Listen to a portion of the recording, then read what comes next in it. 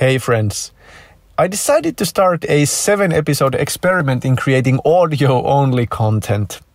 So I hope you enjoy. Please tell me what you think in the comments section or send me a DM. Riff number 3.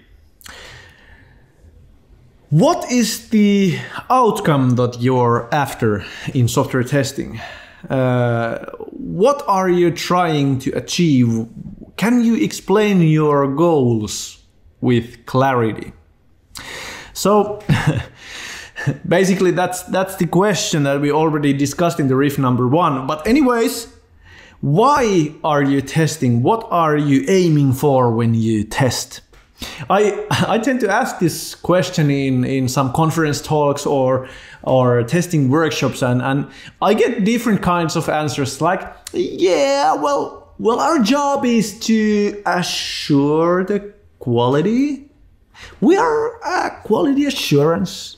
Or, well, our job is to hunt for the bugs. We try to find bugs. That's what we do. Or some people say that, yeah, we have these acceptance tests and we need to run them. So that's what we do. Yeah, I know that's what you do, but what's the outcome that you are trying to find? What's the outcome you are searching for? That's the question. And I have this one key phrase that I would love for you to remember. It's the begin with the end in mind. Begin with the end in mind. So the first end it's really interesting. I was in a hardware store to try to find a drill, a power drill, because I was like, I needed to drill some holes into my home's wall.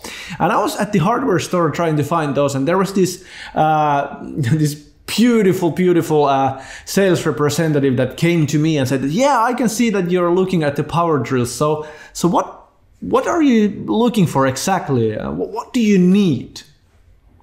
And that was an interesting conversation that it sparked.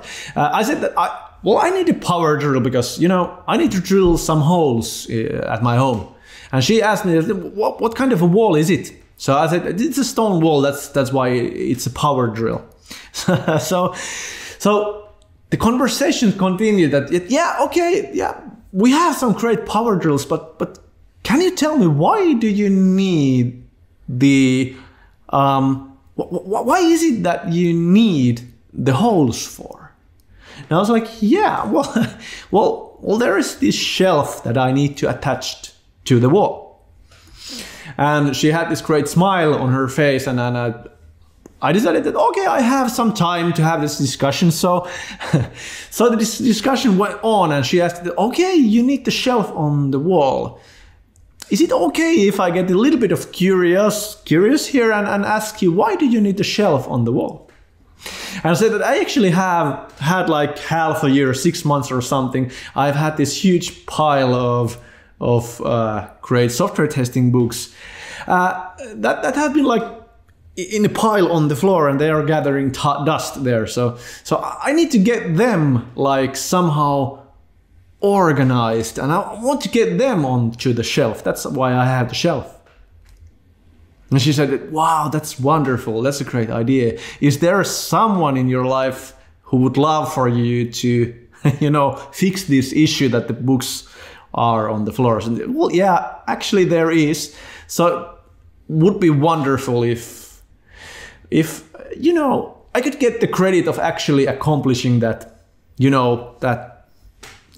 renovation work or something like that. So, I would get the credit. It would benefit me a lot. And in addition to that, when I have the books on the shelf, it would make me feel great about myself, and I would feel accomplished, and I would feel that my study, the room where I work, that my study it's in control. And then what she said is, yeah, that's wonderful. Follow me, I have a great suggestion for you. This is like a Bosch power drill, and you have these awesome batteries that you can charge, and you can use these same batteries in different devices as well. If you ever need jigsaw or bush trimmer or something like that, bush saw. You can use the same batteries in every device that Boss has. So you might want to consider to have this kind of a device that will give you all the option and the control. I was like, yeah, hell yeah, this is my device. I will buy it. Shut up and take my money. Later on that day, when I had, fixed the shelf on the wall, I started to think, that's exactly the thing that we in software testing do as well.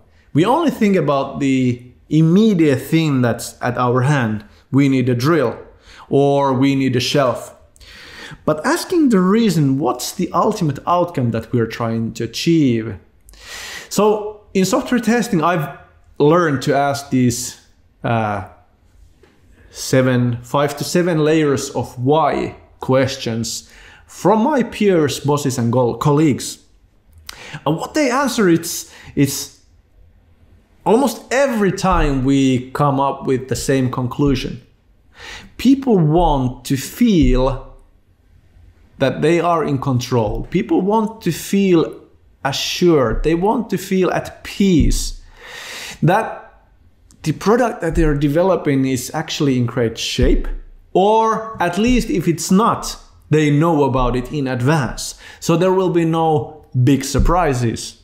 So they want to feel confident and they want to feel in control. They want to feel safe. They want to feel certain. And that's what testing is here to deliver. That's why I always say people that when you begin testing, you need to begin with the end in mind. And now knowing this, different people get the same feeling of certainty, confidence, and control from different kinds of outputs.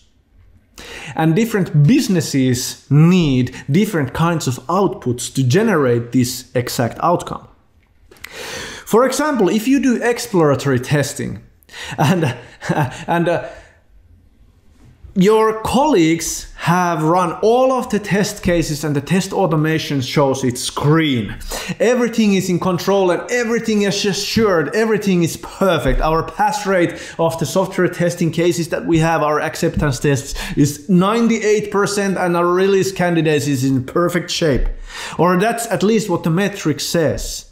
And you as a test engineer decide that maybe it's a time to do a little bit of exploratory testing. And then you stumble upon a huge, hairy showstopper. So what happens to that feeling of control and feeling of peace and certainty with the people who are actually looking at the acceptance test results? What happens to their feeling when you find a huge bug? You destroy it. You destroy their confidence in the product. So it's strange.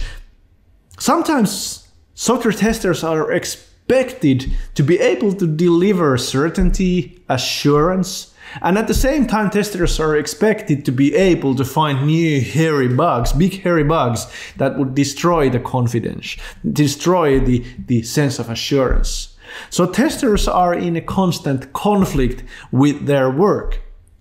So should I now be running more test cases to boost our sense of confidence, or should I now be hunting for new bugs to destroy the false sense of confidence, destroy the illusions that you have about the software?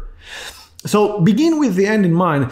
The end, what I'm aiming for here is, when you test, you need to know exactly what you're trying to produce.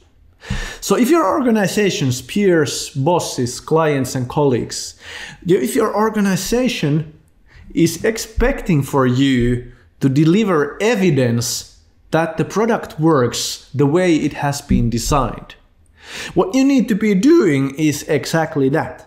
You need to be running more test cases to create great metrics as to evidence that it works. So why would an organization need evidence? Would be the next question. Well, for example, some organizations do business-to-business transactions. And when you have requirement specifications that needs to be met in order for your company to have an opportunity to invoice the customer, then you need to be able to test with that end in mind. You need to be test with an end of producing evidence to back up your contracts. You need to be generating documents and evidence to back up the contracts so that you get the money from the client. So that's one possible end that you need to keep in mind when you test. And when you start testing, you need to come clean about the end that you're trying to meet now, today. Other possible end would be to actually try to find new problems, bugs, bottlenecks or risks, new information, something that we didn't know already.